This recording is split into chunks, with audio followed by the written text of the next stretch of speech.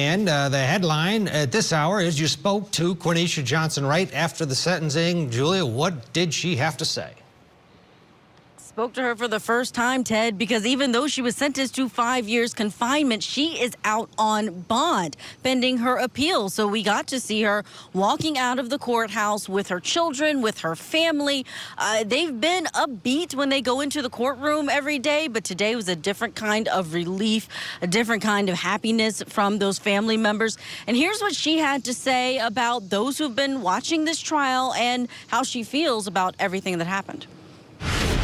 Something I went to live for the rest of my life. Your family's been here Very supportive, yes. A lot of them came from Philadelphia.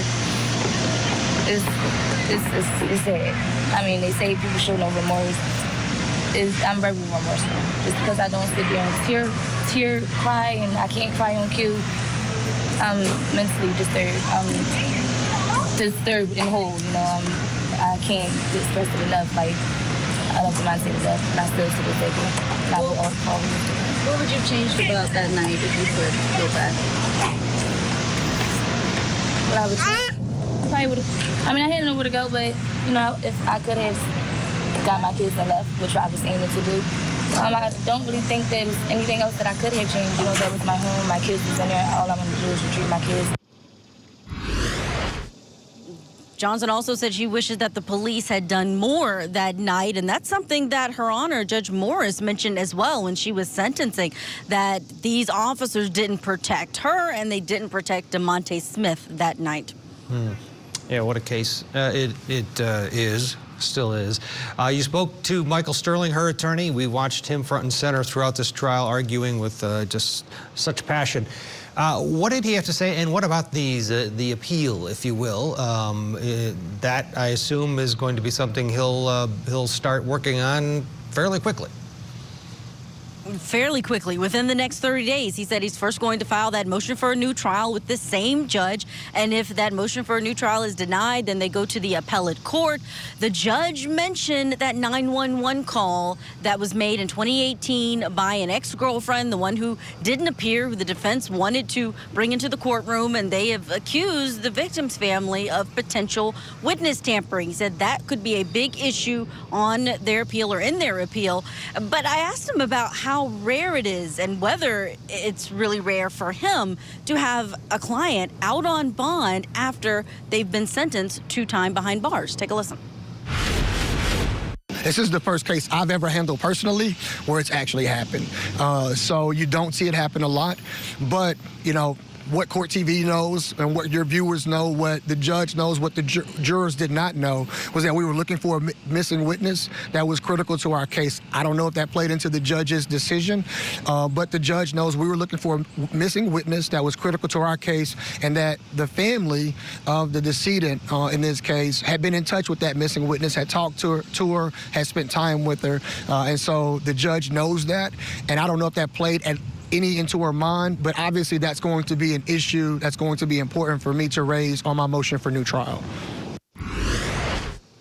Keep in mind, in this case, the victim's family and the prosecution were asking for 30 years behind bars for this defendant, and with much of that being something that would not be served on house arrest, the way the defense asked for and did get a significant portion, Ted.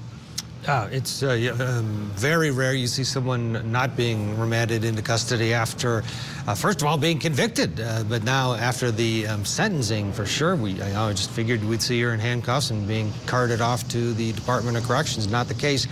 We also heard, though, before that, a lot of emotion from the victim family, impact at both sides, especially Demonte's mother.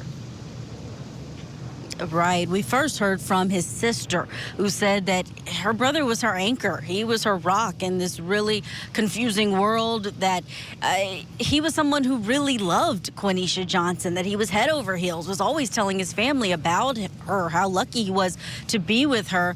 And then his mother spoke. She had a really poignant victim impact statement where she explained to the judge her son is not the monster that he was painted as by the defense. You took his life and said bye. You showed no remorse for him. None.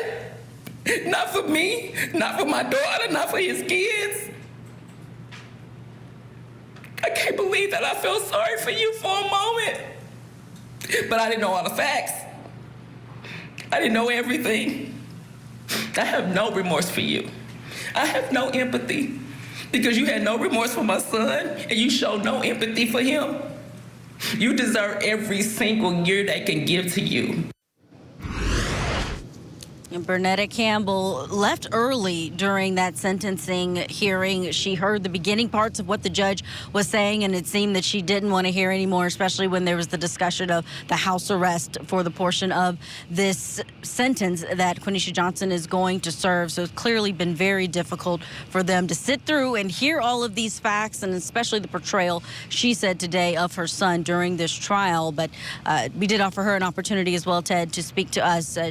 She did not come to this area to speak, but really speaking more than we've heard throughout this trial from her during that victim impact statement. Yeah, very sad all around. This is a difficult case. It has been. Boy, Julie, Jenaé, thank you for your coverage of this case over the past week plus.